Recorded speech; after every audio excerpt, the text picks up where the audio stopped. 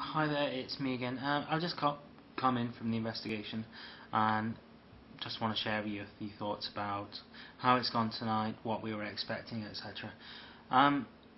It's been a good night. It's been a bit slow to begin with. There's a few bits and bobs.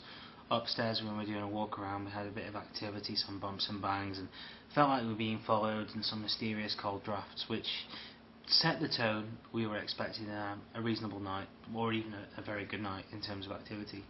In terms of vigils, upstairs we got some interesting sounds on the EVP, so it'd be good to go back and look at the footage to see what we picked up properly and analyse the sound in that respect.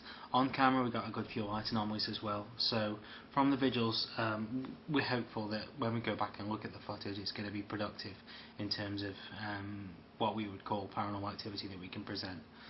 Other than this, I am quite tired. I thought by now it's 10 to 8 in the morning. I thought I would be a lot more tired than I am. But it's okay, because I'm going to get into bed and not really worry about how tired I am when I'm asleep anyway, so that's okay. Just thought with you guys, if you have any questions about how the evening went or what experiments we did, etc., by all means just ask, drop us a comment down there or a message up there as normal, as I always say. And stay tuned for the footage. We should be releasing the footage in blocks of like 3 or 4 different parts of the episode as we do.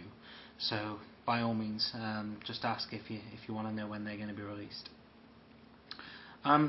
Other than this, I just want to say from a mediumship perspective, it's been different for me tonight. I took a bit of a step back so I could get to grips with some equipment like the parabolic dish and how to record it, etc.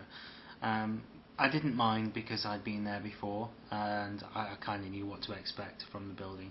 No real new spirits showed themselves, other than in the automatic writing experiment there was an unexpected moment there where a wandering spirit wanted some help. So stay tuned for the video on that as well.